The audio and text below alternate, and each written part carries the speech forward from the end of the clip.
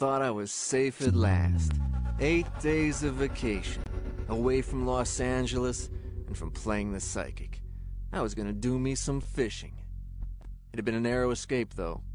The day before, a girl had entered my assistant's office, dropped a big check on the desk, and sat down in the waiting room.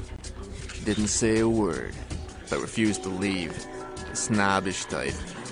Gorgeous, too. Great-looking bird.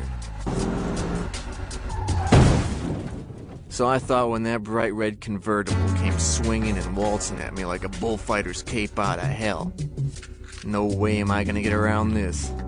Our cars made it. The driver was a she. I recognized her immediately.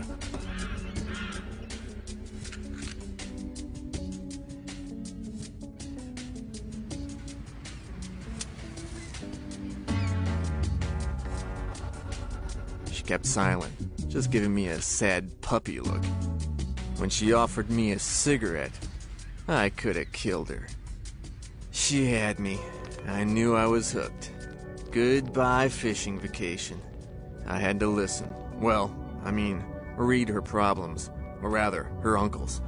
The guy seemed like a big shot, with a big estate upstate, and even a bigger ego. Had taken a fancy to shoot a film of his own.